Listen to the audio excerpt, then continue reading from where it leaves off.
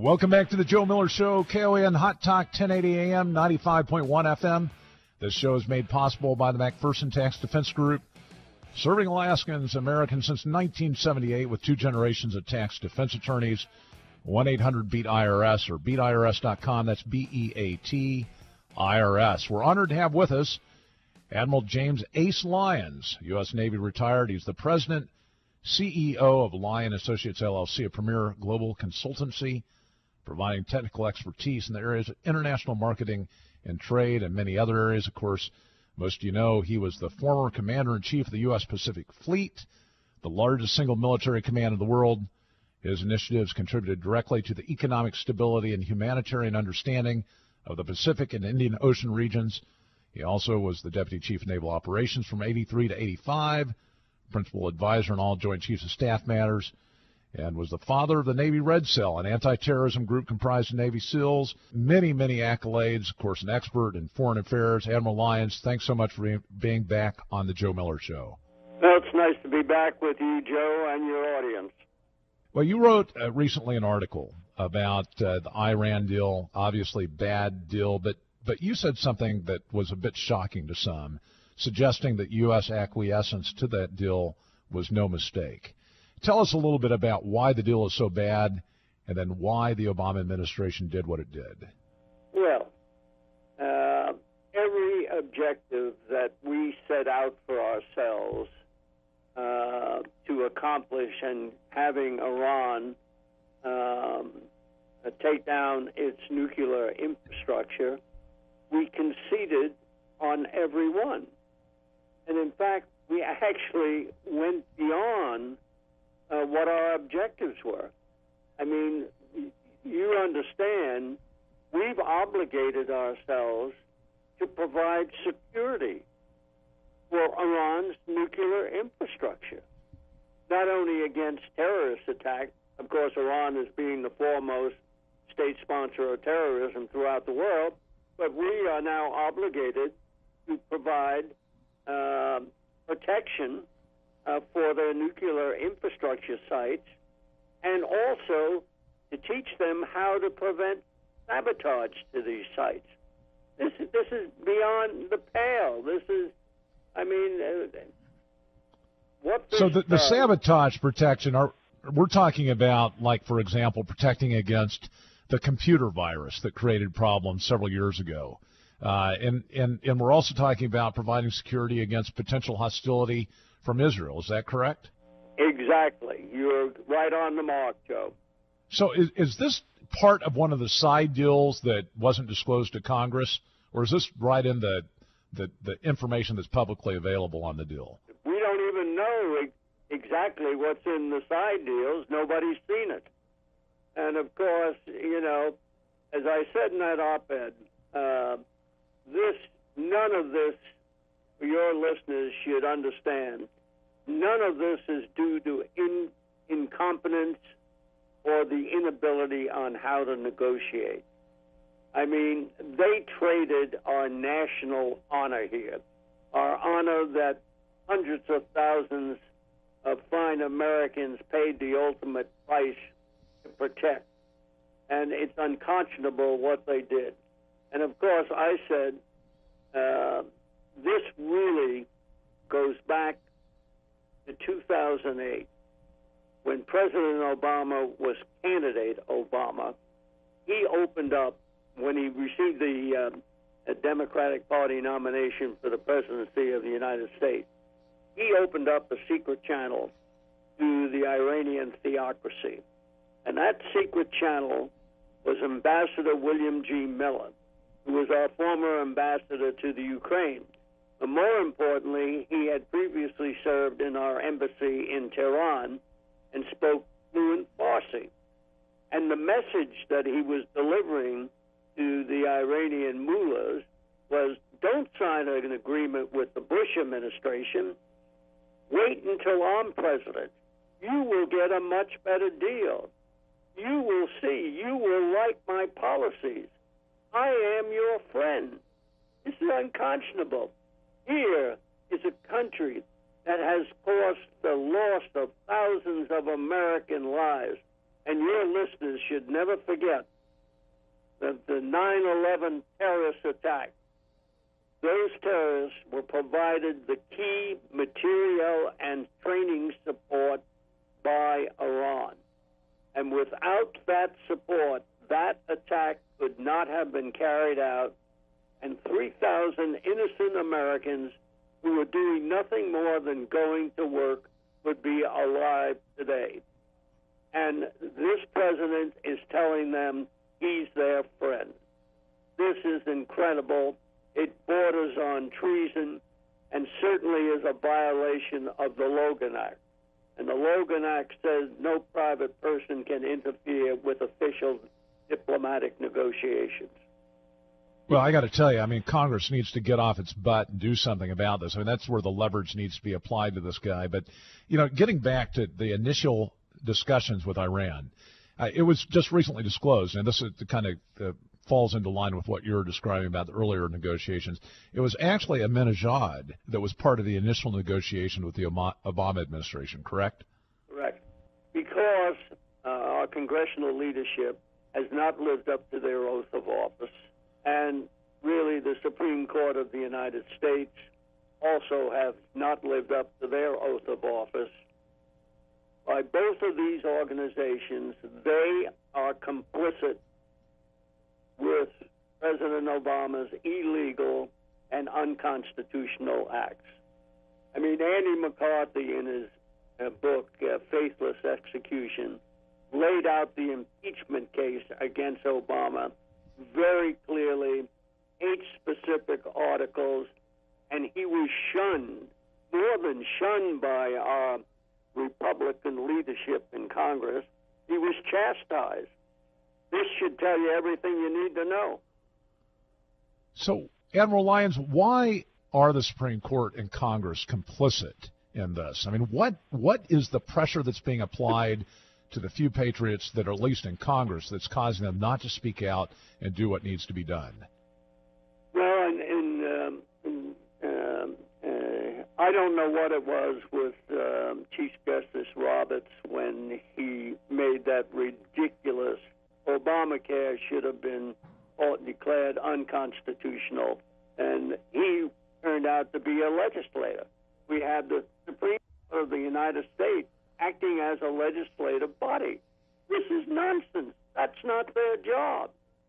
And the same way with Congress, the leadership in Congress. Part of the problem there, I see that leadership, they're part of the Gang of 8 that were told about our illegal actions that went on in Libya and caused the Benghazi fiasco. They knew, in my view, they were explicitly told and agreed to switching sides on our global war on terror, where we then started to provide military equipment and support to Al-Qaeda militias as well as Muslim Brotherhood-controlled militias. This is some of the things. I mean, what you've got in Washington today is a criminal organization that plays by the Chicago ground rules. Coming up on a break, we're going to talk more about this and also the transgendered changes in the military. Of course, there were just a couple, I guess, female Rangers who graduated from Ranger School. The conversion of the military into a different institution under the Obama administration. Admiral Lyons has some strong views on that. Stay with us. The Joe Miller Show, back after this news.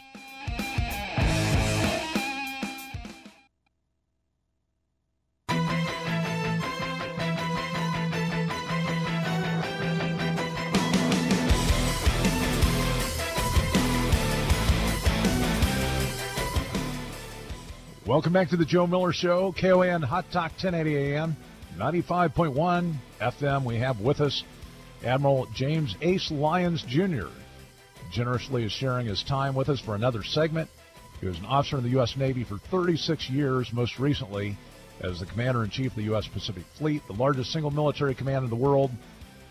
Very active and involved in security issues since then. He is now currently the President and CEO of Lyon Associates, LLC, a premier global consultancy providing technical expertise in the areas of international marketing and trade, enterprise risk, anti-terrorism, site and port security, foreign policy and security affairs, along with defense and commercial procurement.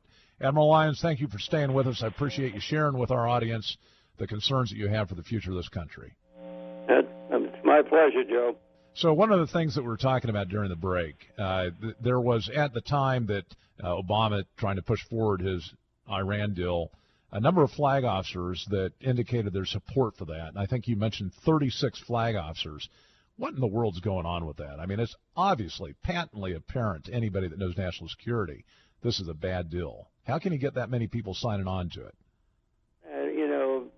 You've heard the term political correctness, and that it gives you an idea how deeply it has infected our military leadership. And it's really distressing to me that any responsible military officer would stand up and support this really flawed arrangement with Iran. I mean, let's face it, Iran's been at war with the United States for almost 36 years.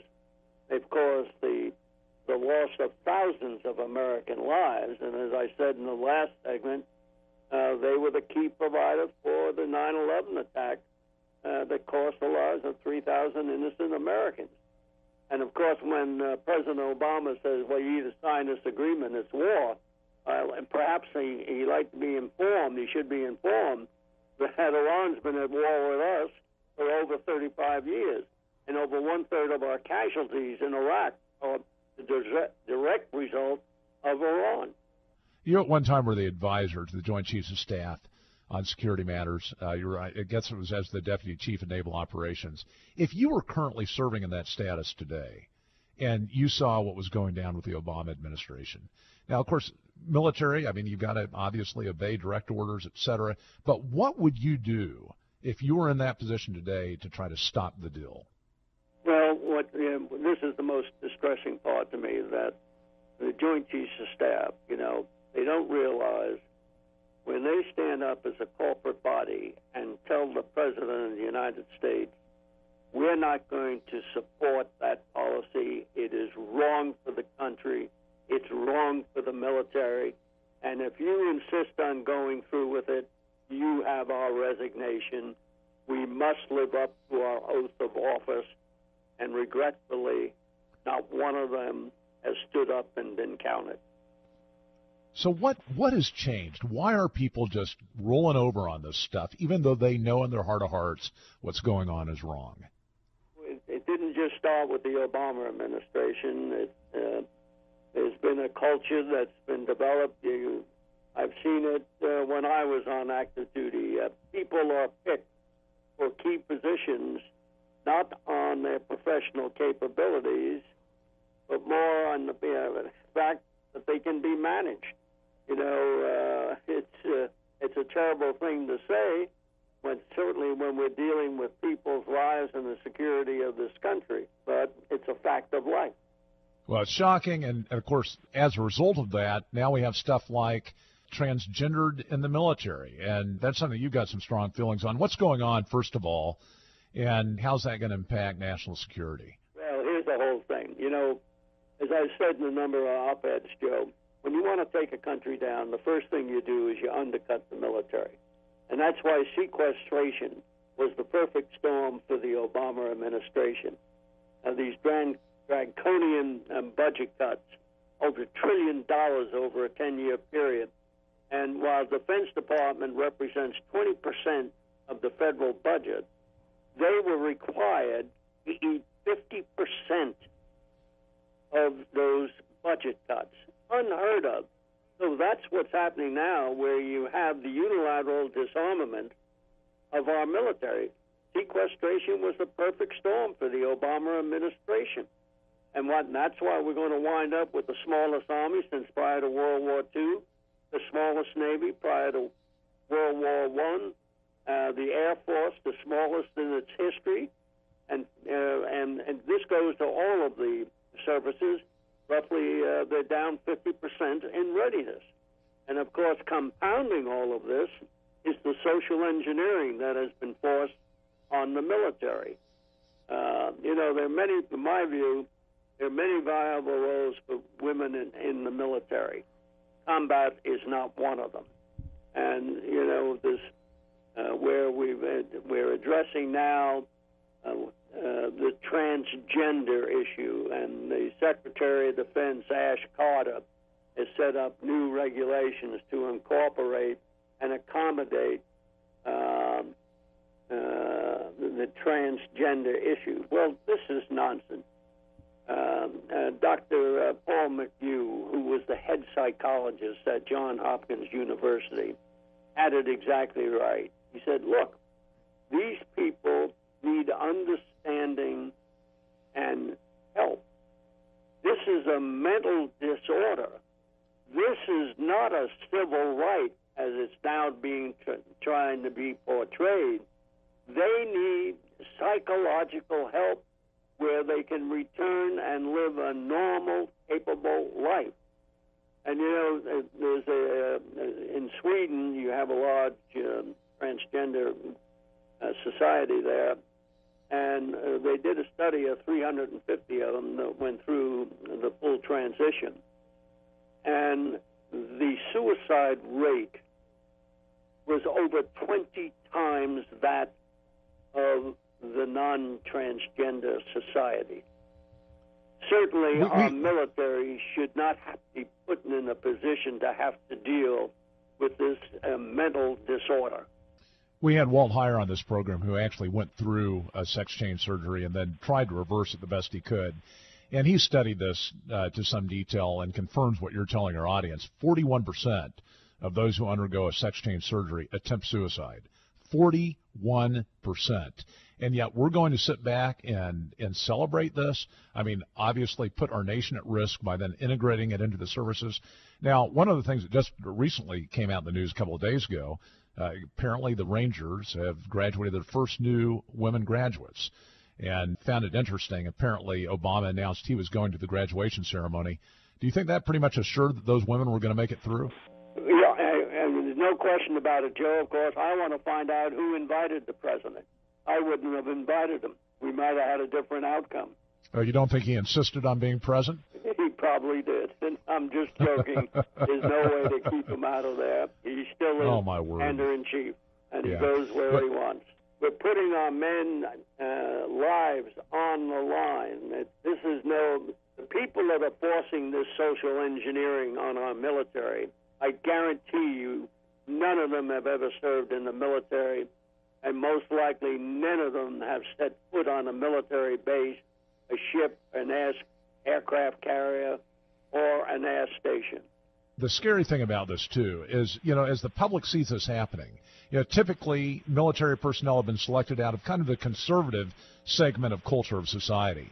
And I've already heard from a number of youth that I've talked with that they don't have any interest now joining the military, given what's going on with respect to not just the transgender community, but also with respect to, you know, the don't ask, don't tell being repealed. Yeah, this is exactly right, Joe. You know, the Navy back in the 1880s, 1890s had a serious problem with homosexuality, and to the point where mothers would not let their sons enlist in the Navy, and the Navy finally moved to take action. What's disturbing to me today is none of our military leadership have stood up and been counted. They've all been compromised, politically correct, and by them not living up to their oath of office, they are complicit with President Obama's illegal and unconstitutional acts, and they must be held accountable, just like our civilian leadership in Congress and the Supreme Court. This cannot allow to be stand without taking appropriate action. Admiral Lyons, I appreciate the efforts you're making to hold them accountable. We'll continue to get your good word out. Thanks for being back on the Joe Miller Show and helping us understand what's going on. All right, Joe, and remember, beat Army. Beat Navy, Admiral. Stay with us, the Joe Miller Show. Rachel Alexander coming up next.